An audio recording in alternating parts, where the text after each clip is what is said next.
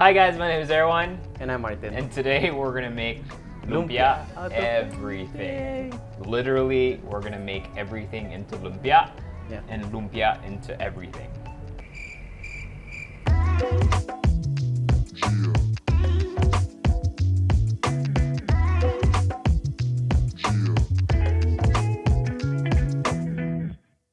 First, Martin is going to show us how to make a lumpia wrapper.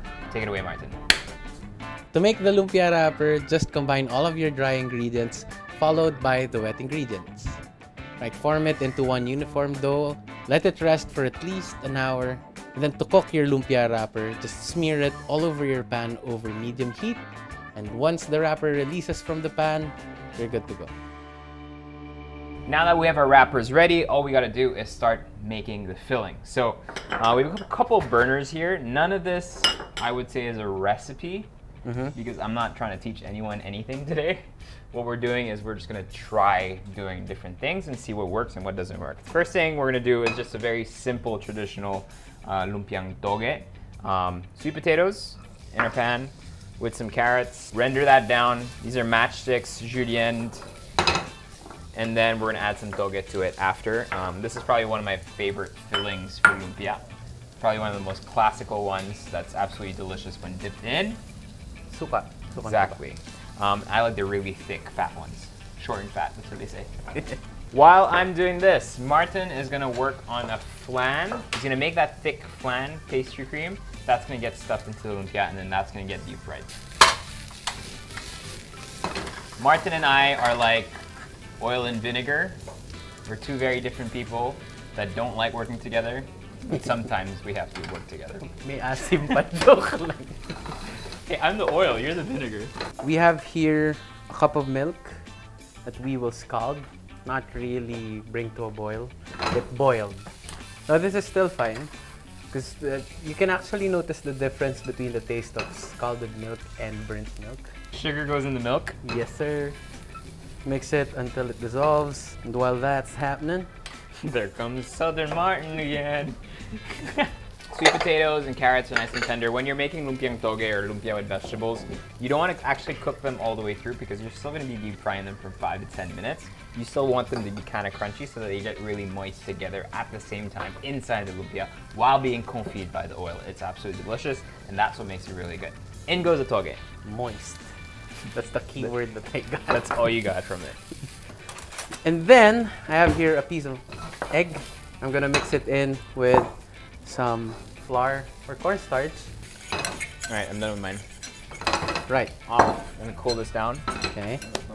Turn on the heat again over super low. This technique is called tempering. So what we want to happen here is to equalize the temperature of the eggs with the liquid mixture. If I just put the eggs in, it's gonna be sweet scrambled eggs. Alright, so you can touch the sides of the bowl to see if the temp is correct.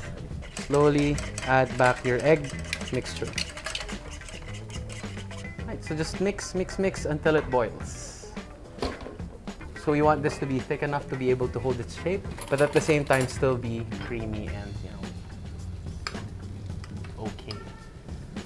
Right? That's right. Why are you looking at me for approval? No. Jollibee has the tuna pie that's really popular, so we wanted to make a tuna cheese lumpia because we think it'd be really good. Canned tuna, remove the oil. We're gonna add maybe a little bit of mayonnaise to bind it. Yes, sir. And then we're gonna add some quick melt cheese with it. Should be good. Medyo thick na yung mixture natin. It's getting thicker and thicker by the second.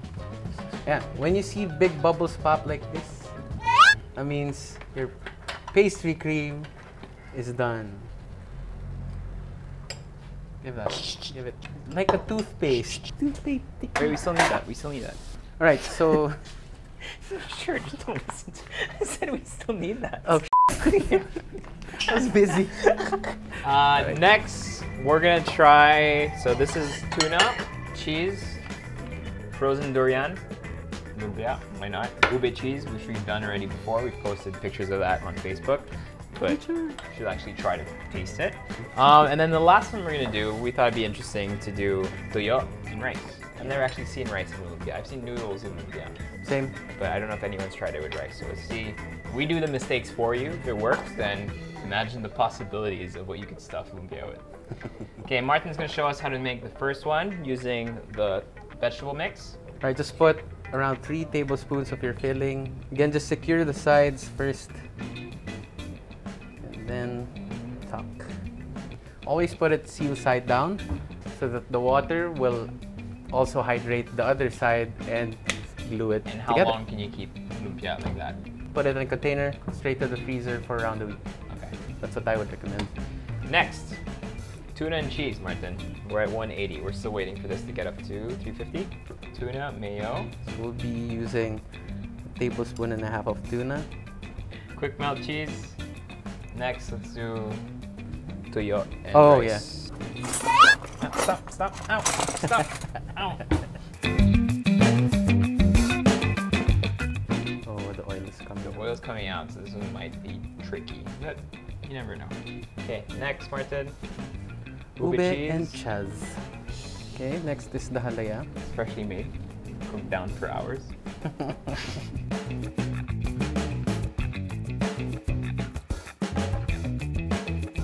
Okay, Let it ube hydrate. cheese. It's trying to look good.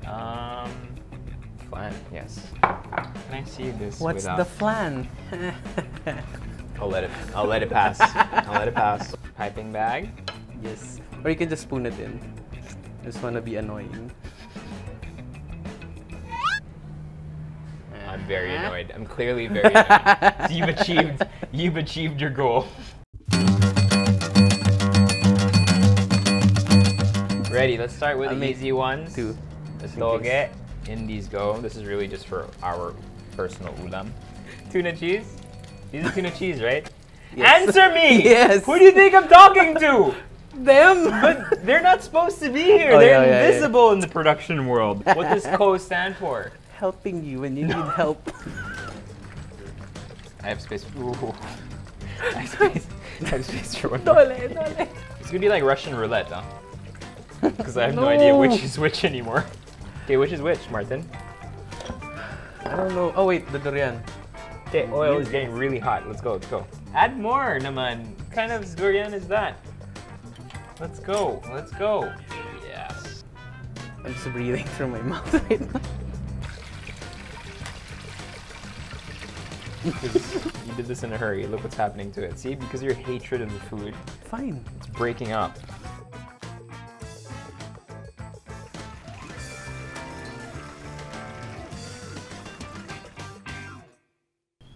Sir, It's lumpia time. you choose. I chop. Chop, chop, chop, chop, chop. Oh! Tuna? No, it's the... Flan. Yeah. Shit, we store dessert. It's durian pala pagkagat. Round one. See, it's Flan. pretty good. Approved. If you did that from here, then turon style with some caramelized sugar, I think that'd be a really good dish.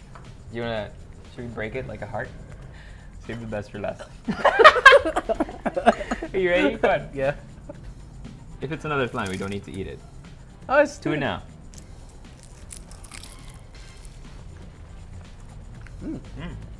Round two. Tuna cheese. Still good. If you guys haven't tried it, I think actually could work. How would you improve that? Maybe like chives? Yeah, some green onions. Chives or maybe some red onions or something? Well, Well, we know what this is.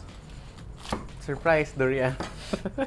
But for me, this is one of my favorites. A really stuffed, properly stuffed, full vegetable lumpia. Sarap. And it just feels meaty without needing meat, right? Right. You can kind of tell what that is. I feel like that's ube cheese. Ube and cheese. Ube cheese. I like it. Yeah. Right? Maybe slightly saltier Oh yeah. to have a bit more balance. And I wouldn't be against the halaya being chunky. So you're saying more cheese. Yeah. We're left with 4 pieces, Martin. Need water. What haven't we broken into yet?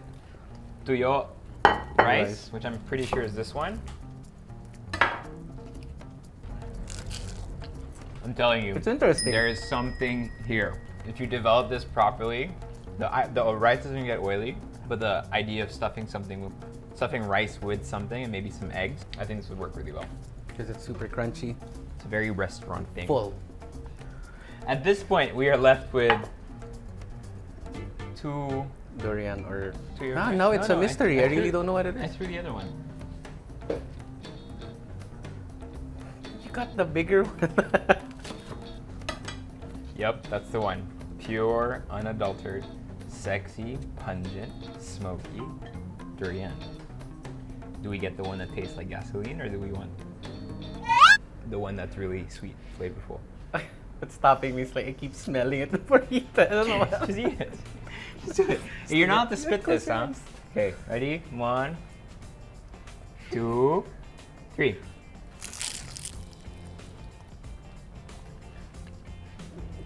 No. It's coming out of my nose like a waterfall. Ooh, I feel like a fire Why do you hate fire me? breather. The flavor is not bad. Let's be honest, because there's a lot of people who like durian. The flavor is not bad. It's just it overtakes everything. It's just here. Not even.